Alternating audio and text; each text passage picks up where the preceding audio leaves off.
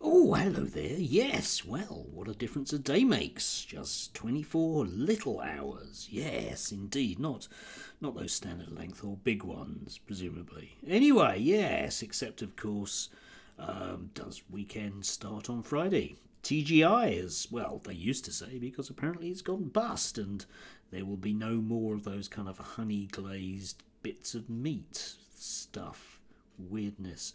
Anyway, yes, so we'll have to say TGS, presumably, what with those evangelicals being in the ascendancy in the States. So plenty of freezing cold pious pity for Sundays, I would imagine. Oh, yes. Anyway, we're starting to see the shape, obviously, of that glorious evangelical future in the States, and number one on the list, inevitably, is tax cuts. Hooray! Because, of course, there is nothing else that makes the economy work other than tax cuts, unless, of course, it's just simply... Oh no, tax cuts is handing money to billionaires, isn't it? Sorry, I was going to say that. Yes. You see, I mean, how on earth, for example, is Elon Musk going to be motivated unless you give him a tax cut? Or indeed the other billionaires that it's been reported that Trump is going to be working with? Because obviously they are the good billionaires, not the bad billionaires. Not the bad billionaires running things, because they don't know how to run anything, except they're successful billionaires.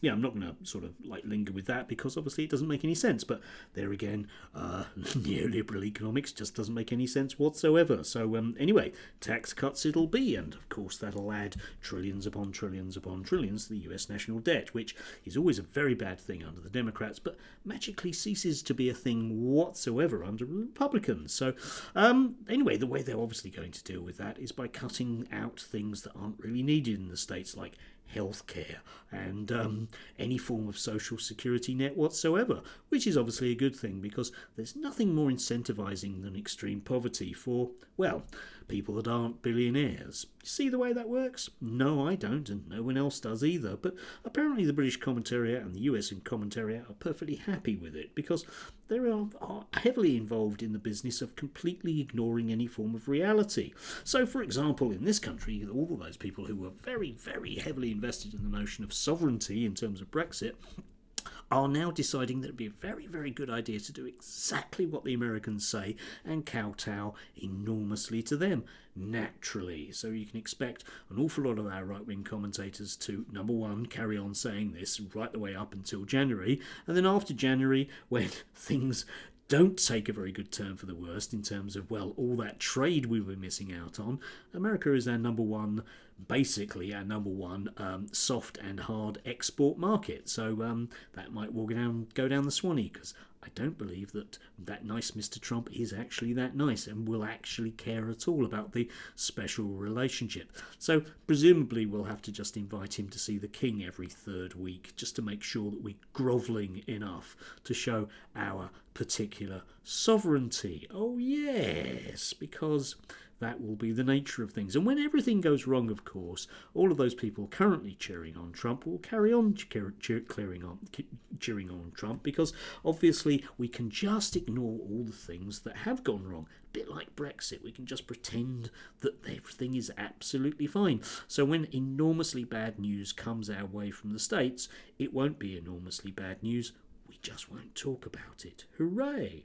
Yeah, I was thinking that just yesterday, this whole notion of the future and these people that will tell us that the economics of the future will be so much better. So we're like, yes, I know Jacob Rees-Mogg didn't actually say that the benefits of Brexit will come in 50 years' time, but he essentially was saying it's long term, so let's be generous and say it's 40 years. But I will be dead.